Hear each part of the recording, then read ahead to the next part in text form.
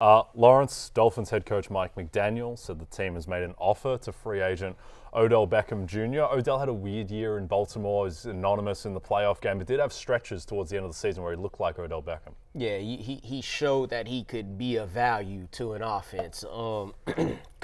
Coming here to the Dolphins, I would have, lower expectations than what I did him going to the Ravens, because obviously they got Tyreek Hill. You got Jalen Waddle, that's 2,000-yard receiver. Well, hell, Tyreek Hill is a 1,700-yard receiver. Then you got Waddle, who's a 1,000-yard receiver, but he could be a nice complement to them. But I don't think we'd be going into drafts saying, well, who do you want? Like last year we said, who do you want, Zay Jones or Odell Beckham? It's not going to be no question about that. He'll be a good piece for that offense from a real football perspective because he's a different receiver than them. But, coming off of 35 receptions, 565 yards, and 3 touchdowns, that's about what you probably would expect from him if he signed with the Dolphins. You hit it on the head. He's going to be a better NFL player. It gives me more confidence in Tua, assuming Tua's back with Miami, than it does about – I don't think you can draft Odell Beckham Jr. No. To me, what it is if there's an injury at some point to Tyreek Hill or Jalen Waddle next year, we're going to be talking about him on the waiver wire show. Hey, go pick up OBJ. Yeah. But other than that, you're just – because you also forget, they should hopefully have Devon Achane for the entire season. They're going to use him in the passing game and Mostert as well. And so OBJ is a guy that's going to they'll use him in a couple of ways, and he'll maybe have a big play here or there, a splashy play. It's another weapon for Tua. It's another weapon for McDaniel. But in terms of consistent fantasy production, I just don't see it unless there's an injury. Yep. Well, I think a guy who might outperform Odell Beckham this season is my man Josh Reynolds, signed by the Denver Broncos, formerly of the Lions, to a 2-year, $14 million deal, Matthew. I mean, Josh Reynolds, there aren't a lot of players on the Broncos who are going to steal targets from him. Yeah, I mean, other than Cortland Sutton, listen, I'm Marvin Mims. At cost, I'd much rather have Marvin Mims. I think, again, let's figure out what their quarterback situation is going to be, because I still don't think we know just yet. Mm-hmm. And we'll see if Cortland Sutton's on the team come August, because he was rumored to be traded, as was Judy. Judy's already moved on. Cortland Sutton is still there. But, if they go into the season with Marvin Mims and Josh Reynolds, I prefer Marvin Mims. But I think Josh Reynolds is a nice piece. I don't know that he's going to have a ton of fantasy value. You've got, Tim Patrick coming off the injury as well. He'll be there maybe. So let's see how this all shakes out. Yeah. But I thought it's nice money for Josh Reynolds, who had, other than this second half against the Niners, had a really good season. Well, it's a tough second half for Josh Reynolds. I mean, Detroit had to move on after that.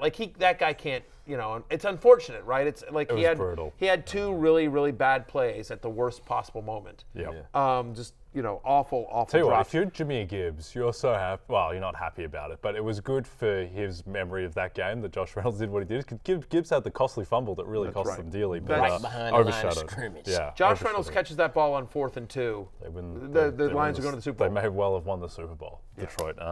So anyway, tough scene for the scene. Lions. Crazy. But anyway, what percentage of NFL fans do you think know who the starting quarterback of the Denver Broncos is right now? I'm not sure it's more than 50%. 10%. I was going to say, Who? It's Jarrett Stidham. Jarrett Stidham, I would assume. DiNucci is, but I mean, I assume that the quarterback is on the team. I assume they're going to draft. But I mean, somebody. Jarrett Stidham's the incumbent. Oh no, Sean Payton's stubborn. Yeah. They signed him to a 2-year, a $10 million deal last year, didn't they? They signed him to pretty good backup money, I guess. I'm not sure Sean Payton's going in the season with that operation. But no. A lot of questions about that Denver offense. Yep. A lot of questions about the Denver roster as a whole. You see some people floating around trying to trade Patrick Surtain. Who knows what's going on? Their starting quarterback is likely not on their team right now. It's probably going to be a rookie. Yep. They're going to be one of the teams that drafts a rookie. A lot of another team that may draft J.J. McCarthy.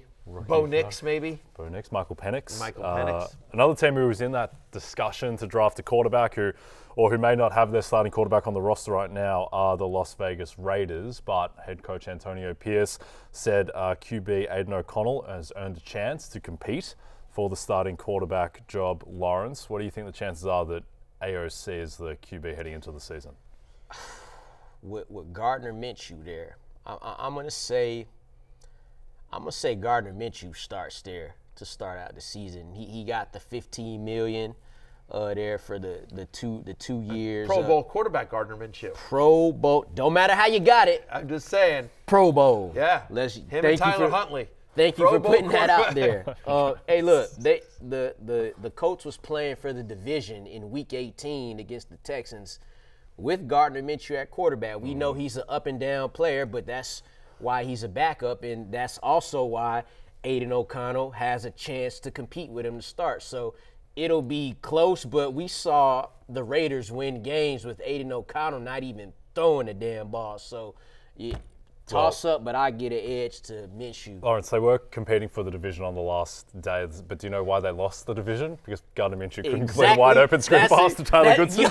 You're right. Yeah. Right, and that's exactly why Aidan O'Connell has a chance to win the. It wasn't the best. It wasn't a great pass. It wasn't a great pass. It was behind it. It was they both not a good messed pass. Up that play, I think. But the point remains, they was there. They could have been in the playoffs with Gardner Minshew, but the reason they weren't is why Aidan O'Connell has a chance to beat him out. We like Aidan O'Connell, by the way. Friend of the podcast. He's been great. on the show Shout a out couple to of Aidan times. O'Connell. Very normal, lovely guy. Yeah, was a super fourth-round pick.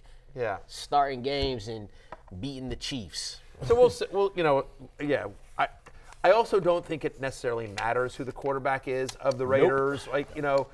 Davante Adams is going to get, we'll see if Davante Adams is still on the team come August, but assuming he is, him and Jacoby Myers are still going to get the majority of the work on a team that's going to run. That's what Antonio Pierce wants to do. He wants to run the ball. I think it's going to be a lot of Zamir White and play good defense. That's what the Raiders are going to try to be this year. Yeah. Okay, last item, Patriots head coach Gerard Mayo said Jacoby Brissett could absolutely be the team's starting quarterback next season. Now, he has been before. Yes, he has been before, and he may well be.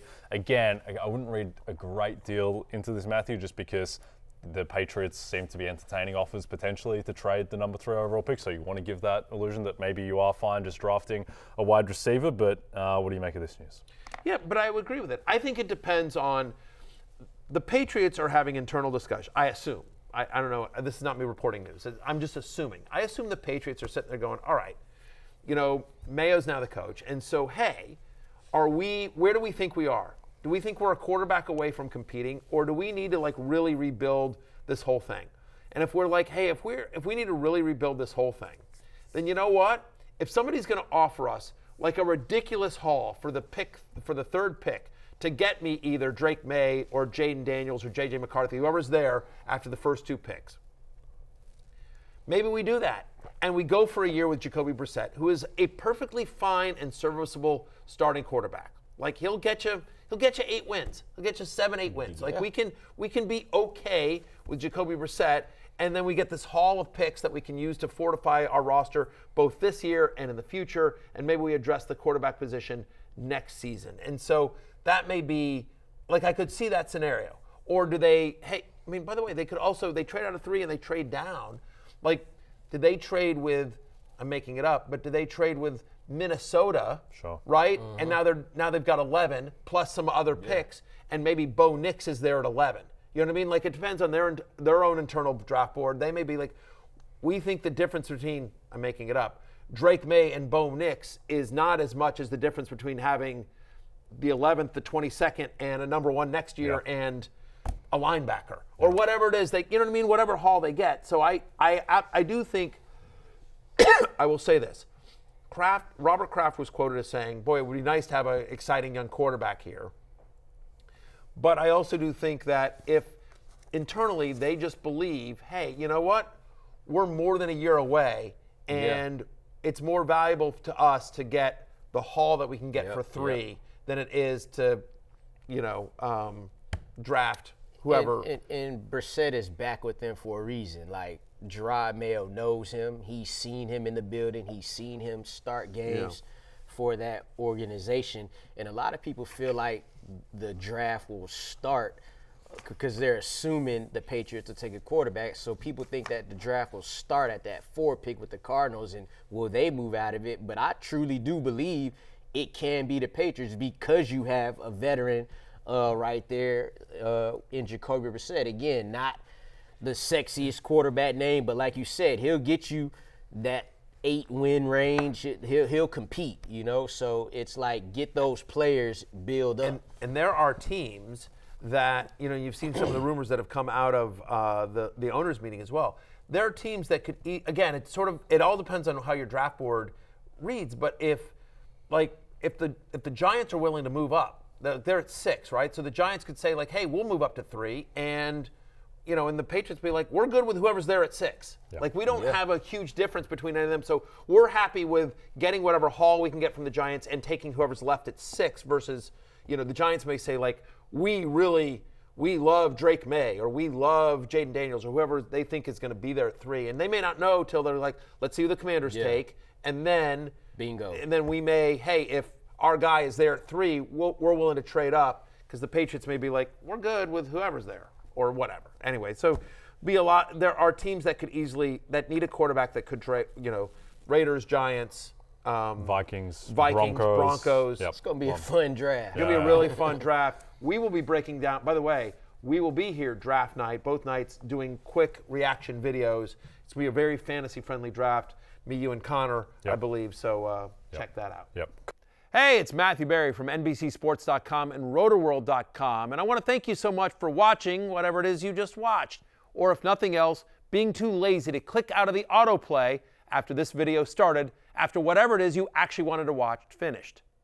But now that you're here, I'd like to take a moment here to ask you respectfully now, okay? I'm asking you respectfully to subscribe to the NFL on NBC YouTube channel.